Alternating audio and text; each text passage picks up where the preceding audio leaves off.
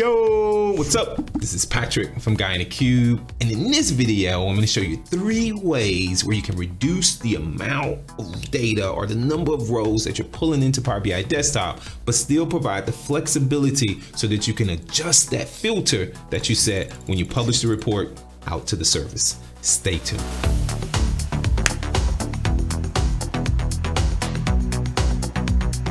If you're finding this for the very first time, be sure to hit that subscribe button to stay up to date from all the videos from both Adam and this guy. All right, a lot of times we need to reduce the number of rows that we pull down into Power BI Desktop when we're building our models on a local machine. It's a lot of different reasons that we may want to do this, right? Maybe our machine doesn't have a lot of resources. Maybe the source just has billions of rows and we don't want to wait for all that to load into the desktop because it take a while. And we just want a subset of that data. How do you handle that? There's lots of ways to do it when you're importing the data, right? And it's a lot of you goes, oh, Patrick, I know how to do this. But how do you provide the flexibility so when you publish it out, it's easy to adjust it in the service? And some of you may be thinking, well, I have a premium per user, and I can just use the ALM toolkit to do a schema deployment. You showed us how to do that, Patrick. Well, everyone doesn't have premium per user. So this is not a premium per user video, right? Anyone with a pro license can definitely do this, okay? So enough of all this talk. And you guys know what I like to do? Let's do what? Let's head over to my laptop. So the first way is if you have access to the source. And in this case, it's specific to a relational database. Don't worry. I'm not just gonna focus on relational database. The last 2 steps will work on any source. If you have access to the source, like a relational database, use the tool of choice. And what you would do is you would create a view that will filter the data, that will limit the data down by some condition. In my case, I'm doing it by year. I'm saying only give me the data where the date is greater than or equal to 2005. Then I go over to Power BI Desktop, I connect and I import the data. Once the data is imported in the Power BI Desktop and I've modeled everything out, what I'll do is publish the report up to the service. Once it's published to the service, what I do is go back to the source or talk to whoever has access to the source and say, hey, can you modify that view and remove that where clause? And then I do my refresh. I don't have to change anything out in the service. I don't have to redeploy my PBIX file. I don't have to use the ALM toolkit or XMLA endpoints. I just say, hey, change the view, then I refresh. Then it pulls all the data in my source. The second way is about using the reduce rows feature in Power Query. Let me show you what I'm talking about. Head over to Power BI Desktop and I'm gonna choose transform. You would create a parameter and you create this parameter and you tell it, hey, I wanna keep this number of rows, okay? Let me show you what it looks like. Let's go to manage parameters and you can see it's a decimal. The current value is 100. When you're using this method, you cannot choose any or binary. It will not work. You can use any other data types, but you just cannot use any or binary. And so you get that parameter created and then you go back to your data set. There's a section, if you click home in the ribbon, you'll see it says reduce rows. I'm gonna use keep. There's keep top rows, keep bottom rows, keep range of rows. I'm just gonna say keep top rows. So we'll keep top rows and we're gonna choose 1000 and click OK. What it's gonna do is it adds an additional step. And if we go into the query editor,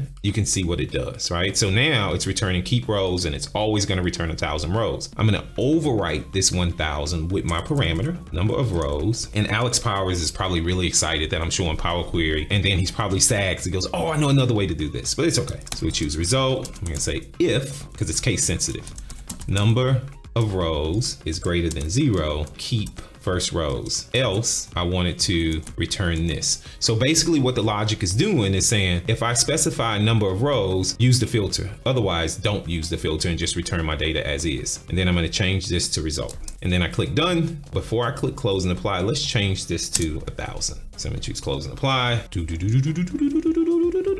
1000 rows. If I go here and say edit my parameters, or you can go back to Power Query and I'm gonna set this to 0. Either way, update my parameter, choose OK. I gotta click apply changes. And then what it's gonna do is, because it is 0, it's just gonna skip the filter and just return all my rows, which is about 546,000 rows. Boom. And now you may be thinking, well, Patrick, what about the service? What happens when I publish this? Because you may have it set to 1,000 or 100,000 when you're working with it locally, but when you go all the way up, how do I adjust it? Let me show you. So once it's published out to the service, what you would do is go to the workspace, click on the data sets, and you can choose schedule refresh. And when you choose schedule refresh, you'll see an option for parameters. And this is where if you use a binary or any, it won't show up here. But if you use any other data types, it'll show. So you can see I have mine set to 0, which will return all the rows. Well, let's set it to something crazy like 152,000. There we go, set my parameters. And then if I go do a refresh of that data set, it'll take a minute or so to refresh the data set. Once the data set is refreshed, let's go over to the report and 152,000. If I go change to 0, it'll pull all the data. I don't need any XML endpoint. I don't need the ALM toolkit. I just can use the parameter option that's available on my data set and adjust it there, and it just works. And then now you may be thinking, well, Patrick, I don't want to do a keep 1000 because it may not give me, you know, a data set that's indicative of what I'm trying to do. I may not be able to create the measures and make sure that the measures are doing exactly what I need them to do. It may not pull in all the categories. It may not pull in a good representative sample of the data. And I want to choose a date range because I know a date range, I can handle it.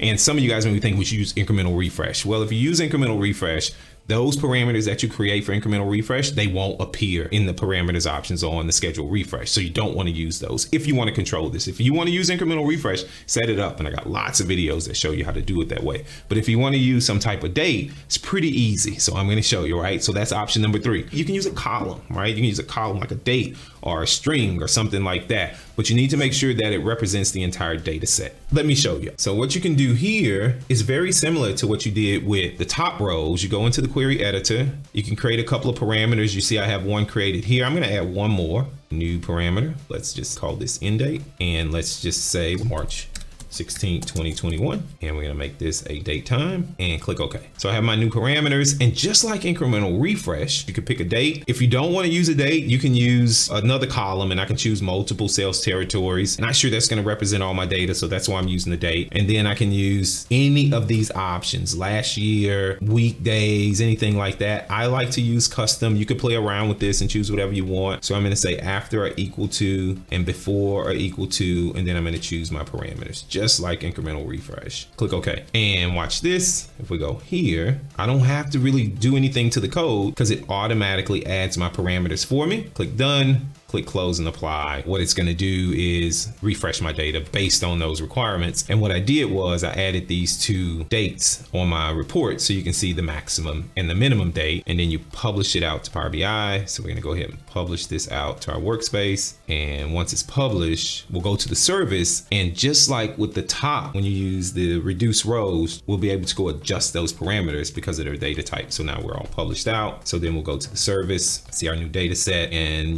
we'll go to schedule refresh, and we'll see our 2 parameters here, and we can see that it's 2021 to 2019. We're going to adjust it because we only need 3 months from January 1st to March 16th. We'll click apply, and then what we're going to do is refresh this. So let's go ahead and refresh the data set. There we go. And now let's go back to our report. And then what you'll see is now it's just, you know, those 3 months of data with that small number of rows. How do you do this today? What if your machine can't handle it and you don't intend to use incremental refresh? You just want to minimize the number of rows in the desktop, but then load a bigger set in the service. I'd love to know how you're handling this today. Are you using this approach? Either way, you know what to do. Let's continue the conversation where? In the comments below. If it's your first time visiting the Guy in the Cube channel, hit that subscribe button. You like my video, a big thumbs up. As always, from Adam and myself, thanks for watching. We'll see ya in the next video.